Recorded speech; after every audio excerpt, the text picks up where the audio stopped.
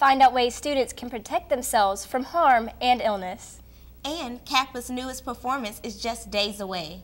It's Thursday, November 5th, time for another edition of Nsu News. I'm Sarah Kramer. And I'm LaKimbria Williams. Thanks for joining us. Your news starts now.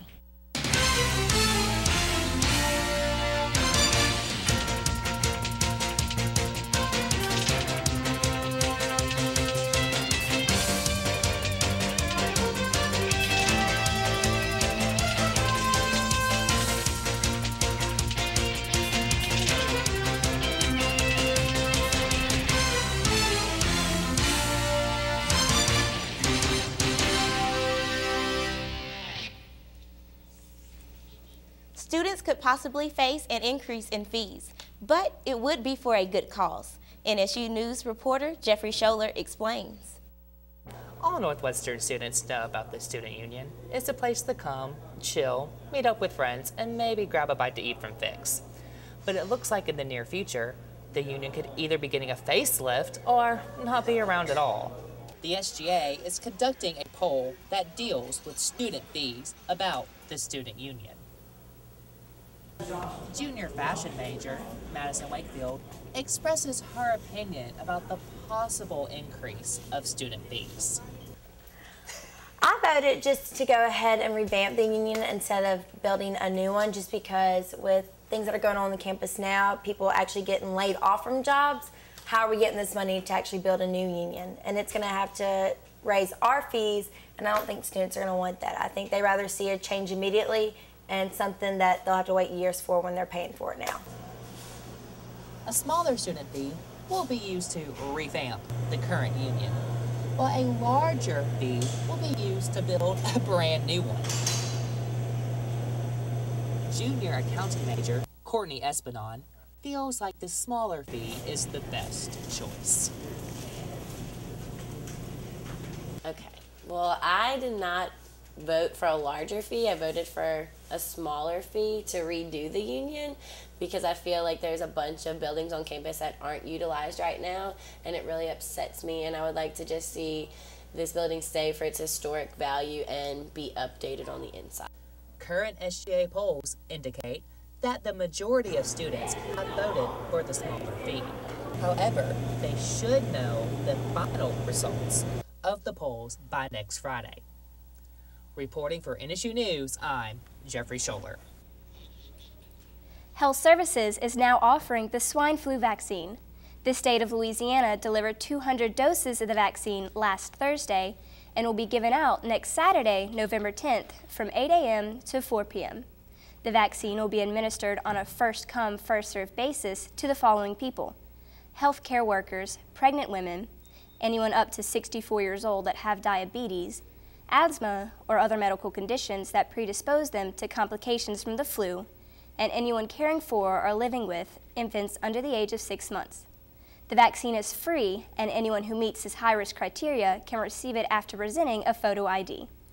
However, the clinic will not give the vaccine to anyone who is already sick or to anyone who is allergic to eggs. For those of you who are not eligible to receive this vaccine at this point, don't worry. Health Services plans to receive a second and larger shipment of vaccines, but they do not have a definite time as to when they will receive it. Students are encouraged to check the electronic marquee outside of the Student Union over the next few weeks for more information. While Health Services is protecting students from the swine flu, Safeway Group is keeping students safe while walking across campus. Throughout November, there will be classes that teach students how to safely use crosswalks. The Safeway Group will be inside and outside the Student Union on November 10th from 10 a.m. to 2 p.m. They will be asking students their thoughts on the crosswalks and what can be done to ensure their safety in the future. Then, on November 17th from 7 to 8 p.m., they will hold a panel discussion on the issue in the Cane River Room in the Student Union and invite all students to come out and give their thoughts on crosswalk safety. Find out how NSU Angels reached out to the community for help to be a blessing to a Demon basketball player. Reporter LaKimbria Williams flies around to bring us the story. Since 7:30 this morning, the NSU Angels, NSU's booster club for the basketball team, have been selling and preparing barbecue plates, as well as raffle tickets. 100% of the funds raised will go directly toward paying the medical bills of Dwayne Watkins, an NSU men's basketball player who was severely injured in a car wreck in August. The NSU Angels reached out to the NSU and Natchitoches community to make donations for the cause, and they weren't the only ones reaching out to the community for help. NSU student Justin Thompson sold 25 tickets. I sold them to just random people, frat brothers, alumni, regular people in the community. So I basically just jotted their name down, told them I'd deliver the tickets on Saturday because obviously I appreciate what they're doing and buying them from me. About 240 dinners were sold for $5 a plate, and Jermaine Spencer, a former NSU basketball player, was up all night preparing and cooking the cases of chicken because one of my teammates, I still call them my teammates because, like I said, we all like a band of brothers. So anytime I could help one of them, especially in a situation like Dwayne's in, I mean, I'll do anything for him and any of the other guys.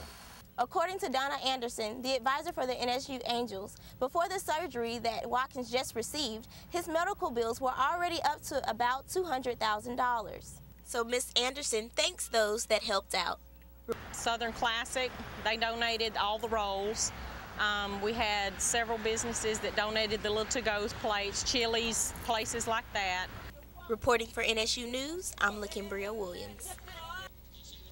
Until 5 p.m. today, you can still help with the cost of Dwayne Watkins' medical bills by purchasing a raffle ticket for a chance to win a $100 gift card to Walmart. Just stop by NSU's campus police station before 5 to purchase your ticket. The journalism department is now making it easier for soldiers to earn their degree. The department teamed up with the Defense Informational School, which allows soldiers to transfer credit hours toward the completion of a bachelor's degree at NSU. The school is a military institute in Fort Meade, Maryland, that produces public affairs and visual information personnel for the Department of Defense. Soldiers who qualify for this program will get to receive a bachelor's in journalism through the department's online program. They'll be able to maintain their active duty status while going to school. The department plans to receive these students by next spring.